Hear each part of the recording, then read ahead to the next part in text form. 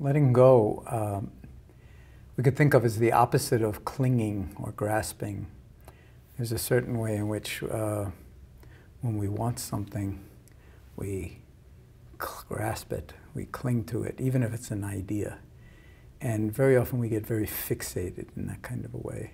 Letting go is reminding us that it's possible to actually not get involved in grasping and clinging to what we want and trying to push away what it is that we don't want. Because it's inevitable that things will arise that are unpleasant and we'll want to push those away, and that other things will arise and they'll be pleasant. We'll want to hold on to them. So letting go really means letting be.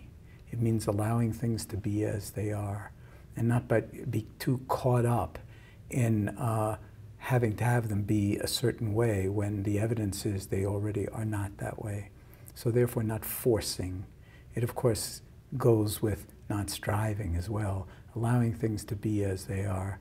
In India, they sometimes use a particular way of trapping monkeys where they take a coconut and they cut a small hole in one end, and then they tie the coconut with a wire to the base of a tree.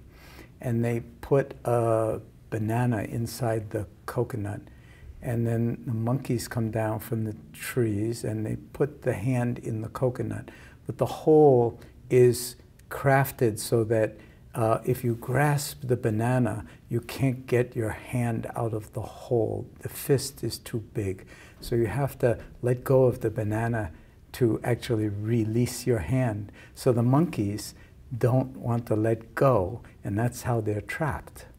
So letting go, or letting things be as they are, means allowing the recognition that when you are caught by your own desire, by your own attachment to things being a certain way, that's painful, but that the letting go is actually the doorway to freedom. And it's something that you don't do once. It's something that you practice over and over and over again, moment by moment by moment. Every time, excuse me, every time you catch yourself clinging to something, you remind yourself it's possible to just let it be and to just let it go. The breath can remind us of that too, because every time we take a deep,